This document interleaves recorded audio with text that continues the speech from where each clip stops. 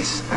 Take 5. Fantasy, elaborate special effects, and 3 beautiful witches. The set was very family-friendly, and Michelle Williams got to bring her young daughter Matilda to see her as Glinda, the Good Witch. Did you get to play the witch that you wanted to be? Yeah, I was only ever talked about to play the Good Witch, and when I read it, that's who I really wanted to be.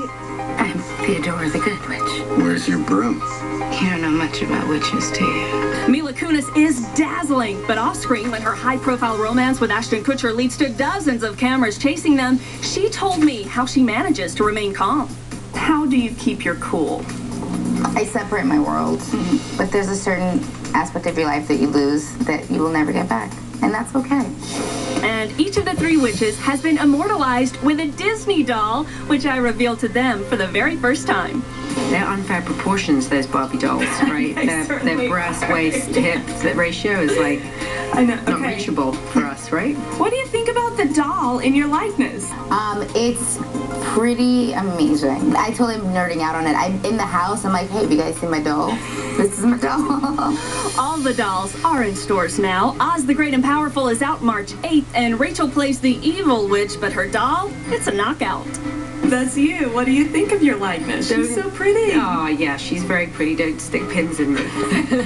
No one would stick pins. It's not a voodoo doll, but they were a big hit, Prince Michael. I got a lot of colorful answers. Great job, Brooke. That was a great interview. Thank you so much. And now it's your turn, but we didn't just throw him to the wolves. I gave Prince Michael a few pointers first.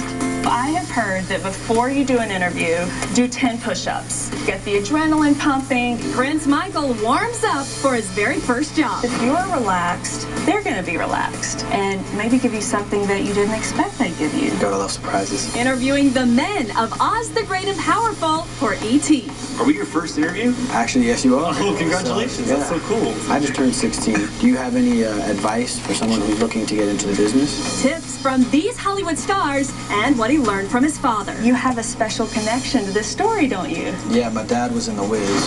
Dorothy and Toto.